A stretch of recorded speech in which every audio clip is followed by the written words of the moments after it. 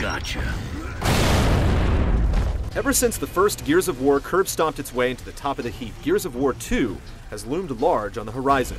It's hard to imagine that Epic could drop the ball after birthing what looked like a sure mega franchise. Players were promised Gears 2 would be bigger, better, and more badass. The final verdict? Done, done, and done.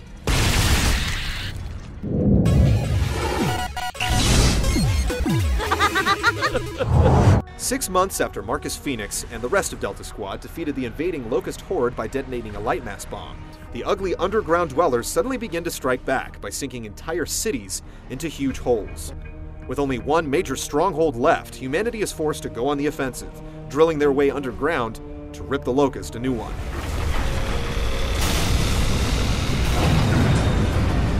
As a war story, Gears 2 knows what it's doing. A professional writer is on board this go-around, and from time to time, it definitely shows.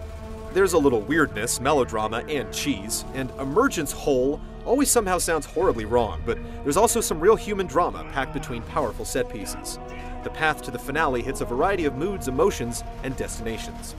If you're already invested in the Gears story, you're in for a ride, and even if you're just in it for the blood and glory, you'll still appreciate it. Thanks for the assist, Cole. Where's the rest of your squad?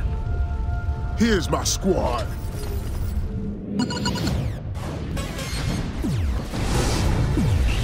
We're gonna have to blow this thing open. Baird, can you get a blast charge ready? Of course. Regular or extra strength? Extra strength. First on the menu is a well-paced campaign that clocks in at just the right length.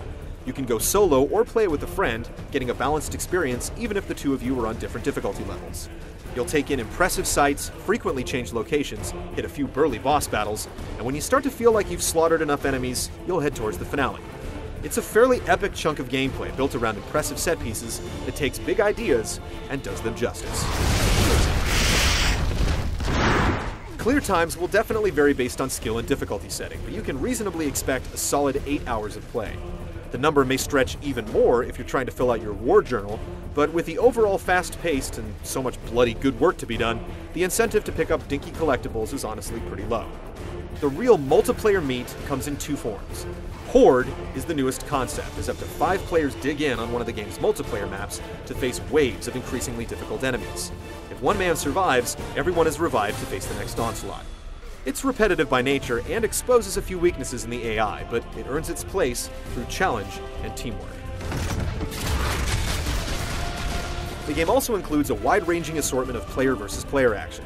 Traditional match types are supplemented with new modes, the most interesting being Submission, the capture the angry moving target game formerly known as Meat Flag, and Wingman, an incredibly fun deathmatch variant that divides players into teams of 2, preserving some of the chaos of a free-for-all while still giving you somebody to watch your back. There's a 10-player max for every match type, and bots are also on the menu to fill in any empty slots. The sheer bulk of content available is a great quality on its own, but it's the gameplay that makes it all worthwhile. Sweet oblivion.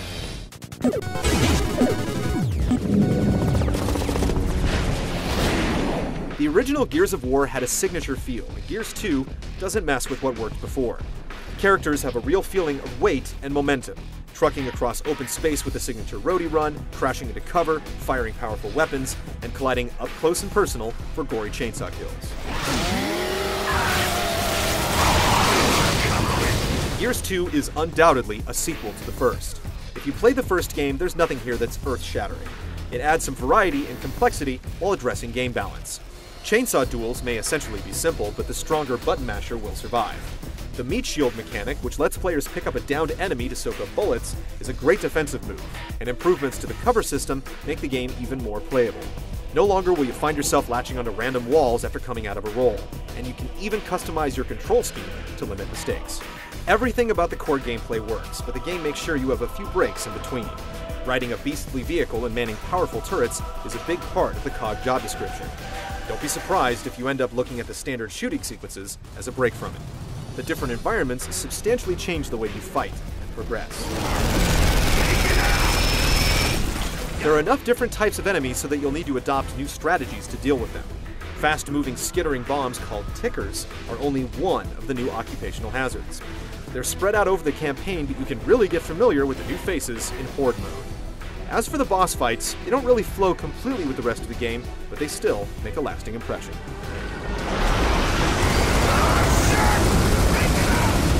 New heavy weapons are worthwhile and hugely enjoyable, adding punch to an already hard-hitting arsenal.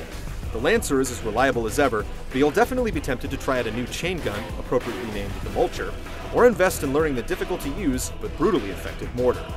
Grenades as proximity mines adds a new strategic dimension to single-player and multiplayer, and portable cover comes in the form of a sturdy shield that's handy in most modes and absolutely essential in Horde.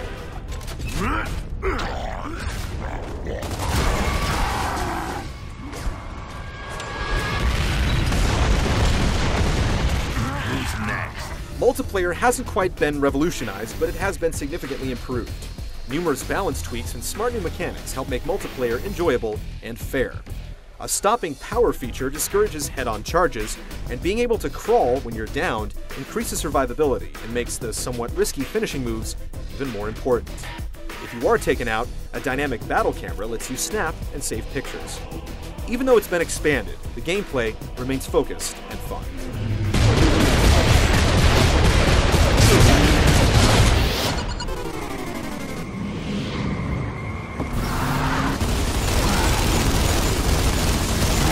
The destroyed beauty theme of the first Gears carries over to the sequel, but improved effects and an expanded use of colors other than brown reflect a successful effort to show players new sights and, frankly, impress the hell out of them. You'll see some crazy stuff happen in the second chapter of this war, and you'll have to find out for yourself what that repulsive meat cube demo has grown into. Characters again look larger than life and a little more human than they did before.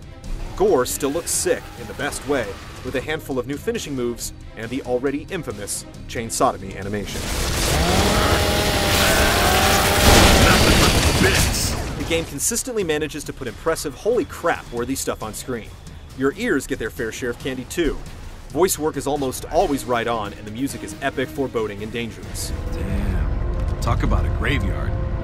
Dirty grub shit all over this place. I got no respect for the dead.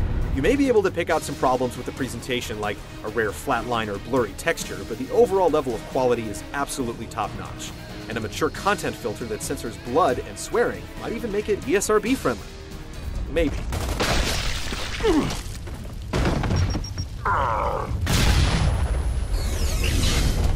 It's not absolutely perfect. It's fairly similar to the first game, and it can be boiled down to a simple war game about killing aliens.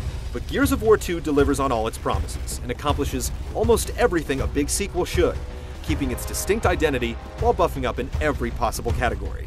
Unless you're already a confirmed hater or have absolutely no interest in ripping Locust apart with some of gaming's most badass weaponry, don't think twice.